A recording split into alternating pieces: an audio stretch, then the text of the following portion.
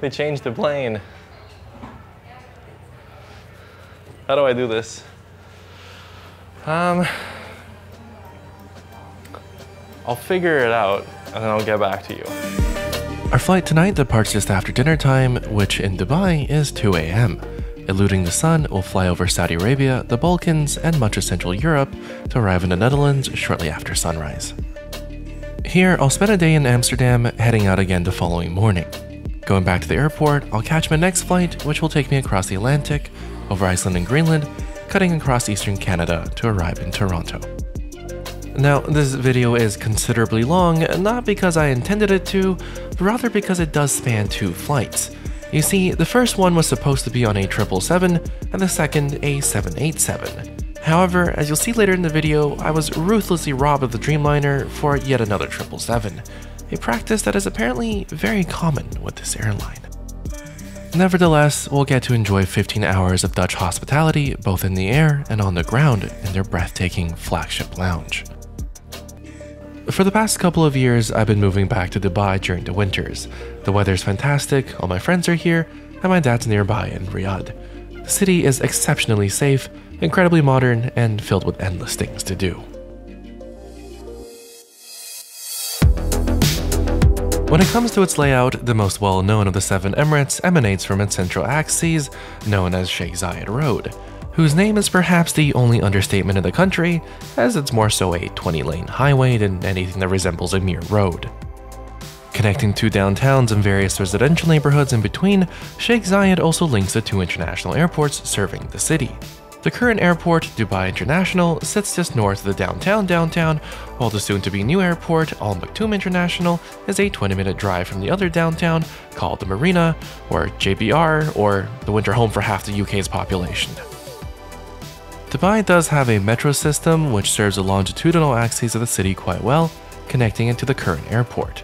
The downside is that it does require a lengthy and oftentimes perspiration-inducing walk to reach a station, so for that reason, your best bet for getting around town would be an Uber, or better yet, the local app, Careem. In my case though, I have a best friend in the form of an Ahmed to drive me to the airport. Ahmeds are great, everyone should get one, they drive you around for free, and you can harass them without consequence. What is that noise? It's a fucking trophy. What trophy? Trophy behind you. Oh shit, I bought you that trophy. Yeah. Can I show the internet the trophy? No, oh, come on. I will. Oh, come on. Kill you. Oh. Dubai International Airport was once in the outskirts of the city, but has since become enclosed on all sides by the urban sprawl, in no small part due to its own success. Served by 5 commercial concourses designated into 3 terminals, the airport flips convention by having the runways in the middle and the buildings on either side. Terminals 1 and 3 are located on the south side of the airfield, while T2 is positioned on the arguably less desirable due to its lack of infrastructure, north side.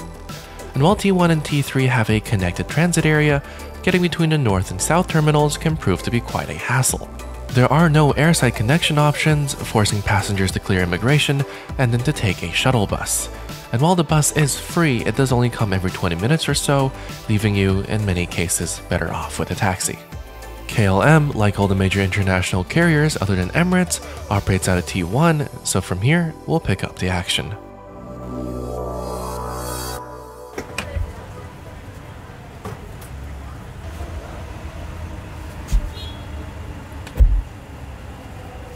You're not gonna post that, I will kill you, I will end our relationship. Yalla. Next week. See you in a week.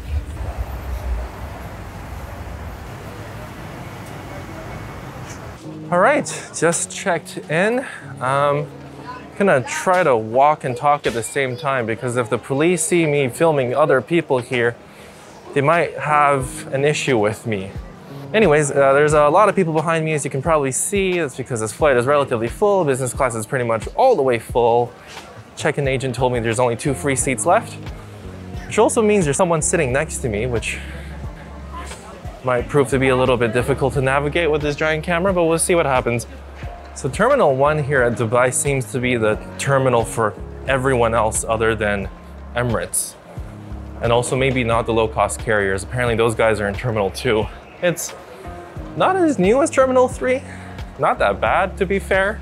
Just pretty standard, functional, kind of like a early 2000s Middle Eastern architectural vibe.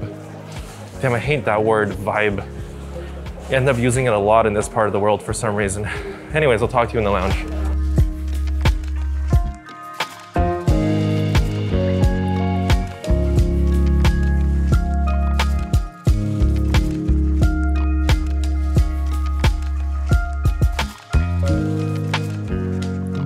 British Airways Lounge, interesting.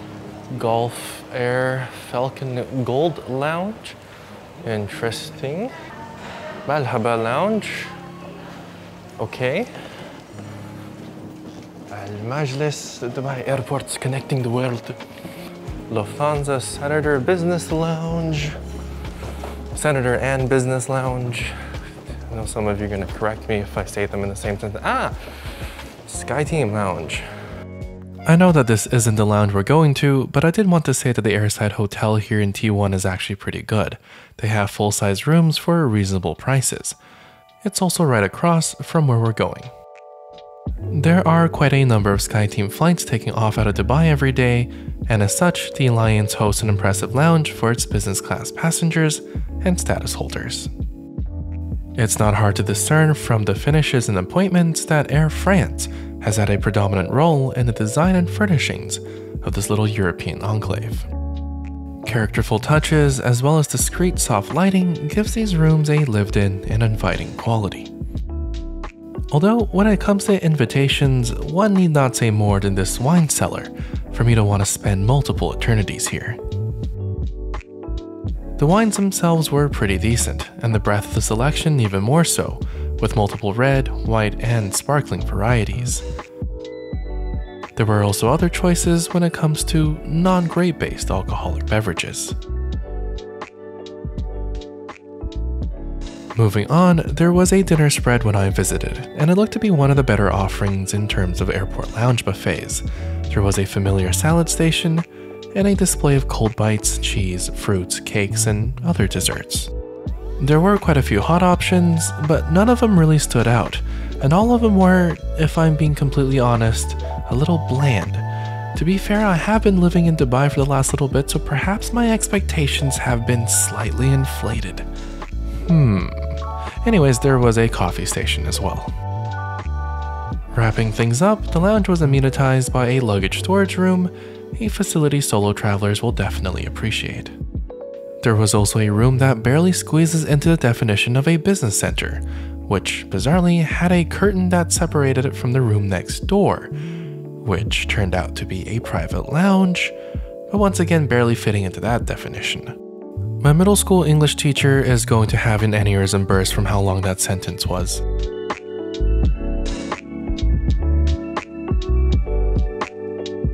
Saving the best for last, and it is inarguably the best installment in this lounge, especially here in Dubai, and that of course would be the shower. This one was a little bit small and did get quite steamy, but it did come with everything you really needed, including a Dyson hairdryer.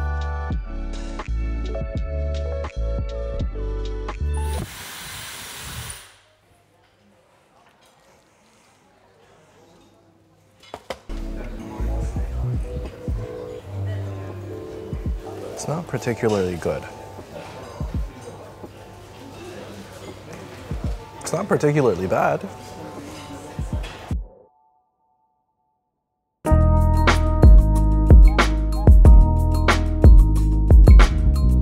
Here's our ride for tonight, this heavily obstructed 777, baptized in the airline's baby blue livery. I did ask if I could board a little earlier to get some shots of the cabin. Now I know that it gets in the way of objectivity from a service standpoint, but you can't have your cake and eat it too. Besides, what are they gonna do, put gold leaf on my cake?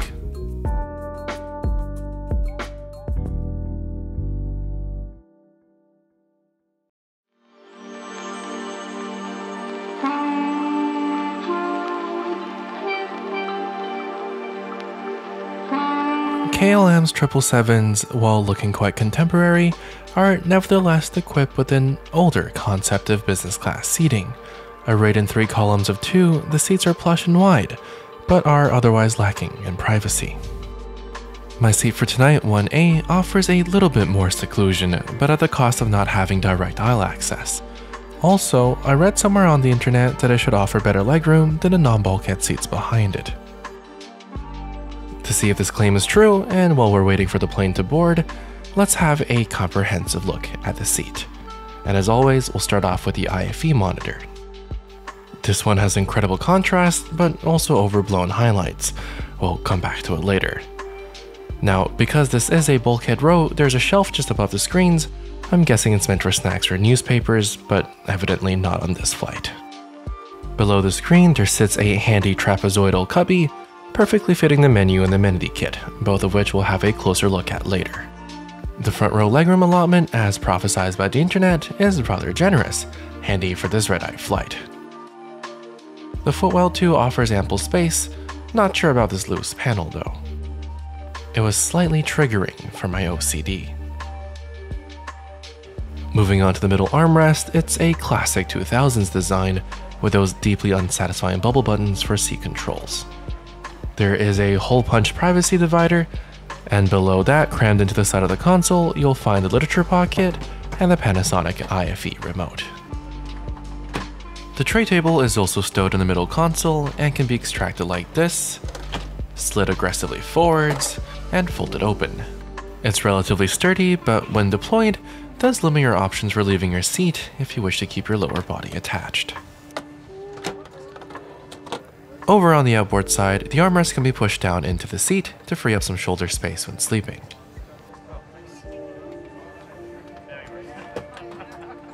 And back here, within easy reach only if you are an orangutan, there is a small enclave for storage, power delivery, and a headphone interface.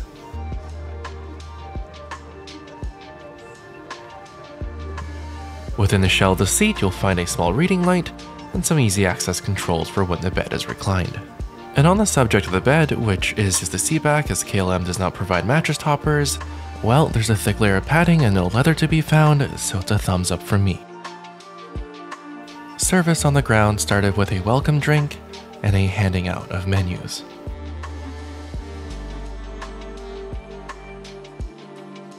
The specialty cocktail selection of just one drink wasn't all that exciting, but the wines were better, one champagne and a couple decent looking choices each for reds and whites. This 8-hour red-eye flight will have 2 hot meals, a quick supper just after takeoff, and another hot breakfast right before landing.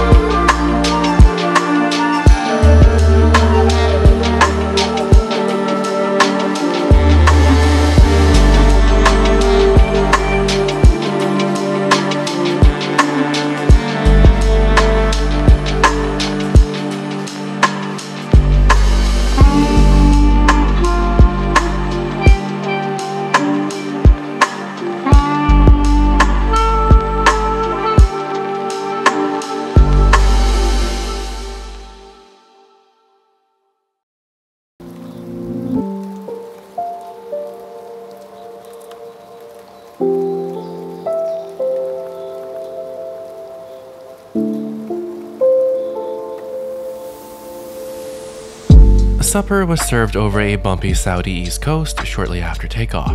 The crew wasted no time taking orders while we were still on the ground, maximizing time in the air spent unconscious. Everything came on one tray, but no complaints here, as it was way past even Dubai's bedtime. I do appreciate it when airlines take the time and energy to add the little touches of the countries and regions from whence they hail. Food itself is perhaps the most universal way to share one's culture, but not far behind are the crockery and other vessels that the food comes in. Marcel Wanders has been the designer of KLM service elements for many years now, something I discovered when the Delftware evoked my curiosity enough for me to Google it. These clog-shaped salt and pepper shakers were also a charming touch. It's a good thing they're made out of plastic, for if it were wood, probably would have stolen them. Alright, that's enough of the flatware flattery, let's actually talk about the food. On this occasion, I went with the lamb biryani, and I know it's not very Dutch, but neither was the only other option, the chicken satay. Regardless, catering out of DXB is almost always excellent, and this meal was no exception. This take on the classic Mughal lamb and rice dish was impressive. It was moist in all the right ways, allowing the well-calibrated aromatics to blend in well with the muted humidity in the airplane air. With that said, the portions were a little stingy. I wish I had some food in the lounge since this meal ultimately left me still feeling a little hungry. There was some pretty spectacular cheese, but once again not enough crackers, and while this dessert tart was pretty good, I finished it in one bite. Perhaps this is the airline's way of combating the extra pounds one inevitably gains while in Dubai, or perhaps I'm just getting fat.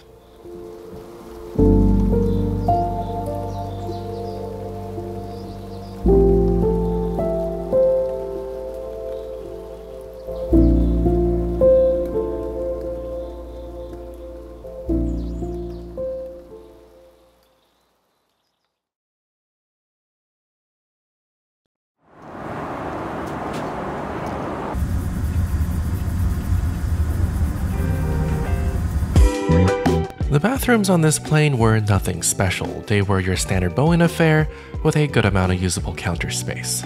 There were tulip scented hand lotions, body mists, and this mystery concoction. Also on theme was this actual tulip, and when I say actual, what I mean is actually artificial.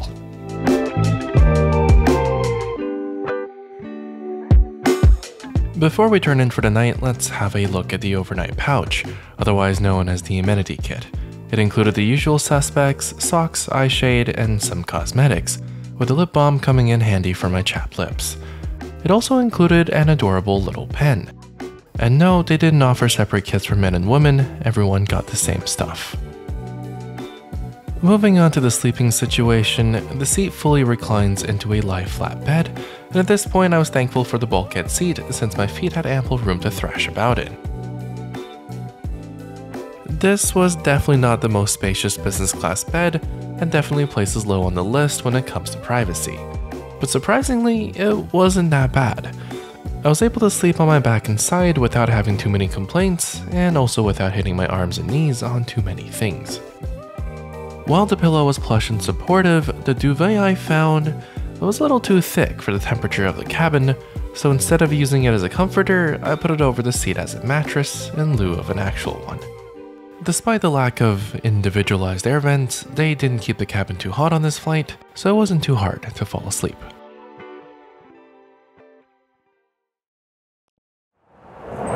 Good morning, guys. Got about 40 minutes left to go. Slept surprisingly well. I was actually shocked by how comfortable this bed was. There was a lot of room. I got like a decent 4 hours of sleep. Woke up once, I think, over Greece. There was a little bit of turbulence, but it wasn't difficult to go back to sleep, and it wasn't hard to stay asleep. Yeah, pretty good bed. I'm impressed. They did turn the lights on about an hour ago, so that was interesting. But apart from that, pretty happy. Let's get some breakfast. Remember when I said that DXB catering is usually excellent? And don't get me wrong, the cold items on the spread definitely were, but this shakshuka left me, as my dad would say, dejectedly disappointed. Now, I'm a big fan of shakshuka, but this was not that. The eggs in this were ostensibly hard-boiled, and the sauce tasted more like borscht than anything with enough kick to be considered even remotely Maghreb. All of that is to say that it kinda sucked, but thankfully there were enough cold items and warm bakeries to stop my complaining. The crew left me with a very strong coffee, and to go with that, very appropriately at 6 AM, a miniature Delft house filled with non-miniature gin.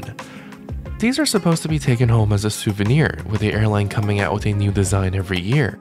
As of the posting of this video in 2023, there are 103 designs, one for each year that the airline has not been bankrupt.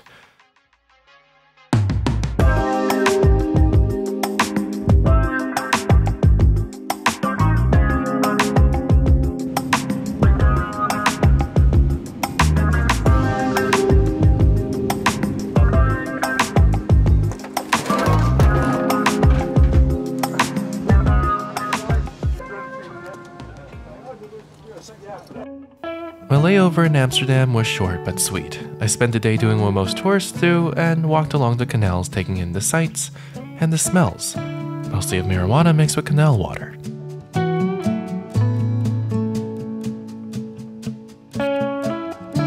In the evening, my friends who live in the city took me out for dinner, after which we went on another walk, mostly so that I can get this mediocre B-roll footage. Sorry, this YouTuber life.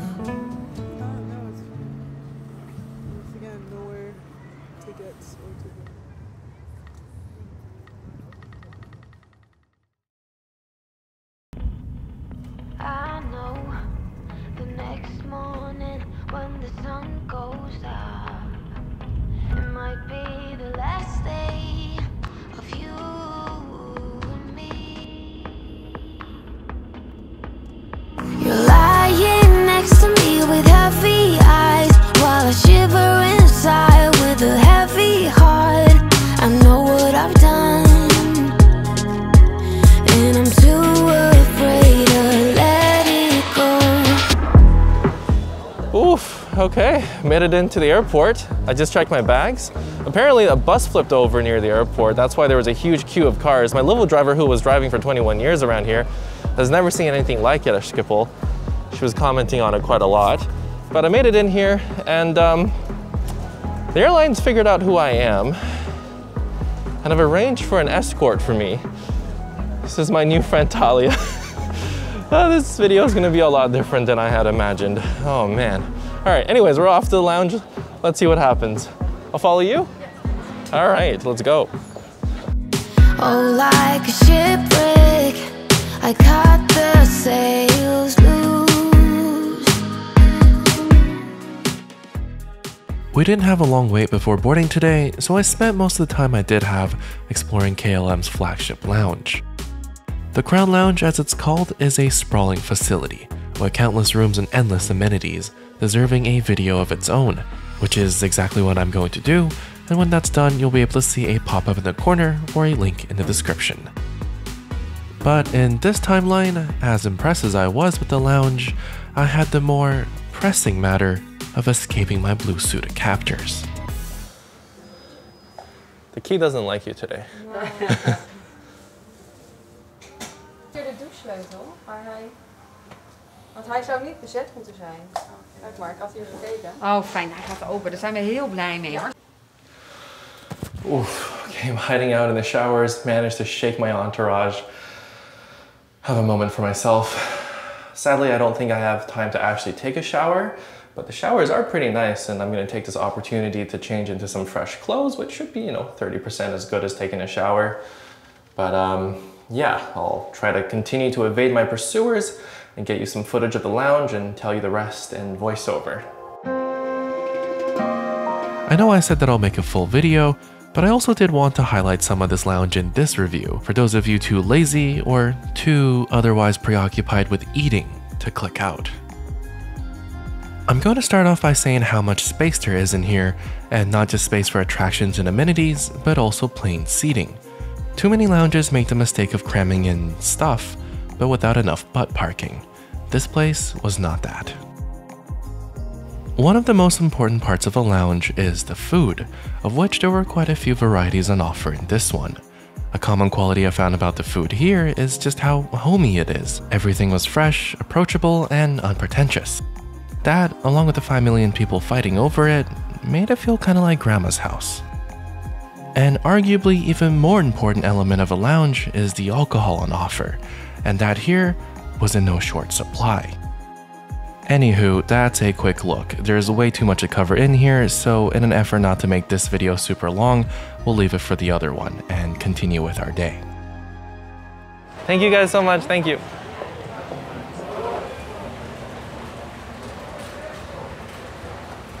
Do I look okay? I'm looking forward to the new version of this camera. It has a flip out screen so I can see myself. So this is B-roll in case I need extra footage. Then I have my face bobbing around instead of a black screen to talk over. So I figured this out by now, I think. Is that us? We're F7, right? Yeah. Like I mentioned at the beginning of the video, this flight was originally supposed to be on a Dreamliner with the airline's updated seating, but they did what is called in the industry a catfish bait and switch to another 777. I tried really hard to see if this plane had any noticeable differences from the one I took the day before. It did not. One thing I will say is that the color scheme looks even more tired and dated under daylight. The airline staff let me board a full 20 minutes before the posted boarding time. I didn't really know what to do, so I went for a walk. This KLM aircraft is a little bit more communistically inclined, featuring only 2 classes, although the airline has begun to retrofit their Boeing fleet with premium economy. This economy cabin does look to be quite smart though with these newer Recaro seats. And yes, it's the same company that makes the racing seats. Seeing that I was bored, one of the off-duty pilots led me up to the flight crew rest area. This is located above the forward galley and the first few rows of business class, in the space that would otherwise be taken up by the central luggage bins. And don't worry, they're not dead pixels on your screen, just dust on my camera lens. Sorry about that. Eventually, I was done snooping around the plane, so the flight attendant gave me a beer as I went back to my seat. Here's the making the best out of unfortunate consequences that really aren't a big deal to begin with. I see no reason to whine about it. However, it does mean that I will have to fly this airline again sometime in the future to try out the Dreamliner. So I get to drink more Heinekens on airplanes. A thought has crossed my mind. Pre-takeoff beers are definitely the way to go. I mean, it's still alcohol, but it quenches your thirst, unlike champagne or wines, which don't. Yeah. Fly KLM just for the beer before takeoff. On this flight, I had a middle seat, so I relocated myself to an empty economy row to watch the takeoff.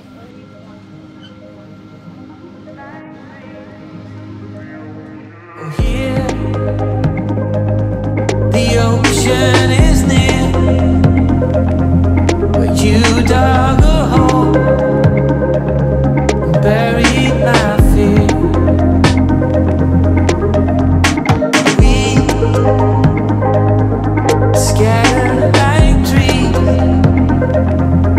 sometimes in line, and I'm down all the time.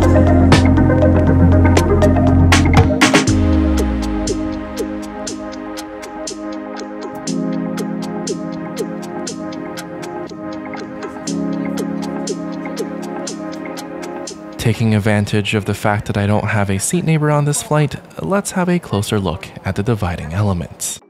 At the risk of sounding American, I'm gonna say that it looks as if they shot up their own plane, with .22 rounds no less. The middle shelf was also noticeably rounder and bigger. This was a daytime flight, and I'm not one to usually take naps, but I still thought we'd have a look at the bed setup in these middle seats. And immediately the claims of subpar footwell space has been verified. If you have feet, they're not gonna fit. While the aisle side facing armrest does go down, it does also mean that if your arm or elbow hangs over the edge, they run the risk of being victimized by passing people, or worse, trolleys. Speaking of trolleys, they left the galley right after takeoff with a beverage service. I took this flight on the tail end of COVID, so while my salted nuts came in a packet, these nuts do now come in proper china. I really like these glasses.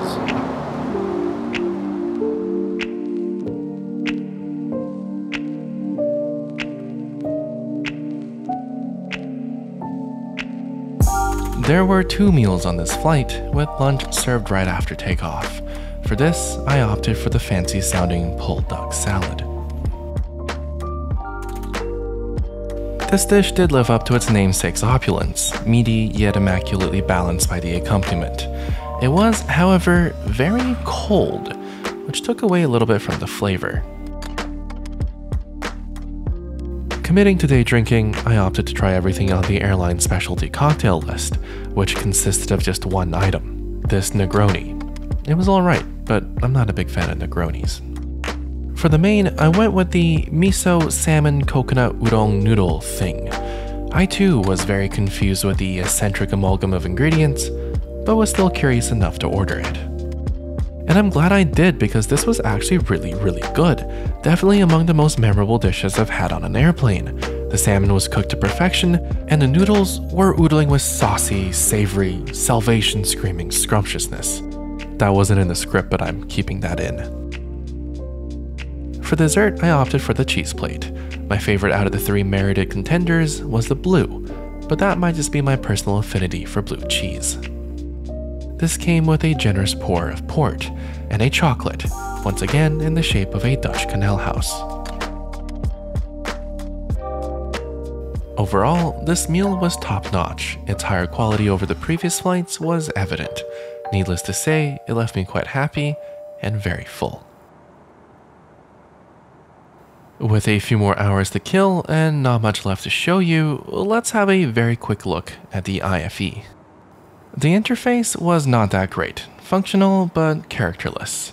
It did have enough content to keep adults and children alike content for at least a few hours, with a small but interesting selection of classic movies and an even smaller one for contemporary and newly released ones. The same can't be said for TV shows, lots of programs here, and there was even a category specific for binge watching, an activity perfectly suited for longer flights. The route map was handled by the standard Panasonic software, which is still the best in the industry. There were, however, no outboard camera views. The screen isn't too far out of reach from the seat, but it's still not all that comfortable to use a touchscreen, so the handset remote is a handy addition. Over-the-ear headsets are provided, and they're not the ugliest, nor are they the most uncomfortable. Neither were they the worst in terms of noise cancellation and sound quality, so in other words, they were pretty excellent. And for those of you who keep asking, no, you can't take these home, you have to give them back at the end of the flight.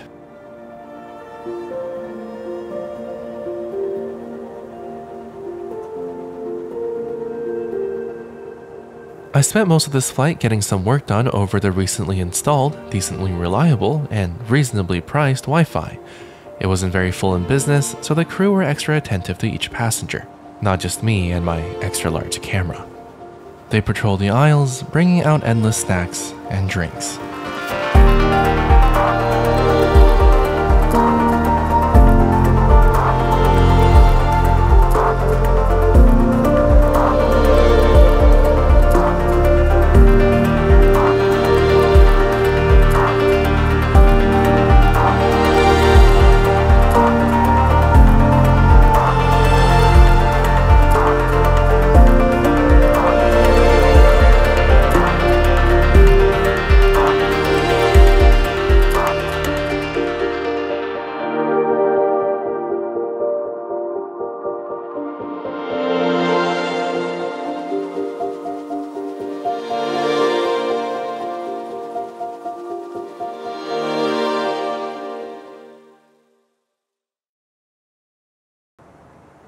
I've always thought that if Canada was France, then Quebec would be Belgium.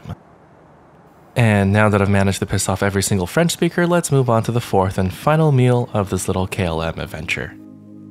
There were 2 choices for this meal, a plant-based burger, which I was told is not very good, and this thing, the Queen of Argentina, which I found out for myself is also not very great. What it is an empanada, proudly made in Amsterdam and stuffed with chicken tiki masala. The highlight of this meal was definitely this fluffy little egg tart, giving a sweet and savory finish to our KLM culinary experience. After my tray was cleared, I was presented with a whole development of gin-filled Delft houses, and I was told I can take as many as I wanted, so I came home with this pair. They kind of remind me of Sully and Wazowski from Monsters, Inc. Or maybe they're just houses.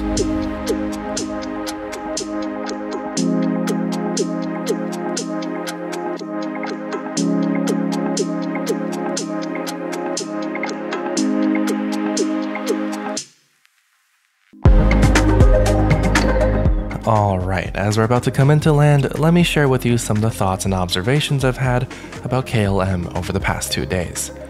Some of you will know that I'm a big sucker for the little touches that an airline employs to showcase the colors and culture of its country. In this regard, the Dutch flag carrier does a pretty fantastic job without it being too overwhelming. And I'm not just talking about the pretty porcelain and imitation tulips, but also the values the people of the Netherlands hold dear. Values I saw firsthand having once dated a girl from Amsterdam. She had this honest pragmatism, an enviable industriousness, shied away from excess, and had a love for okay, maybe not that one. What I mean to say is, while I don't see KLM winning any awards for being the most luxurious airline, I do see customers coming back for what they know will be a consistent and reliable service. I can see how this airline, much like its sister company Air France, targets its business class product towards, well, business people, frequent flyers, work trippers, and commuters who just want to get to where they're going in relative comfort and without any fuss. I am also looking forward to trying their 787 eventually, having heard a lot of good things about the seat. If you've made it this far in the video, thank you for watching. Also, really, you can watch a KLM review for 36 minutes? Genuinely though, thank you guys for all the love and support you've shown my weird little hobby. And especially thanks to all the mega simps out there who have subscribed to the channel. Until I see you guys the next time, safe travels.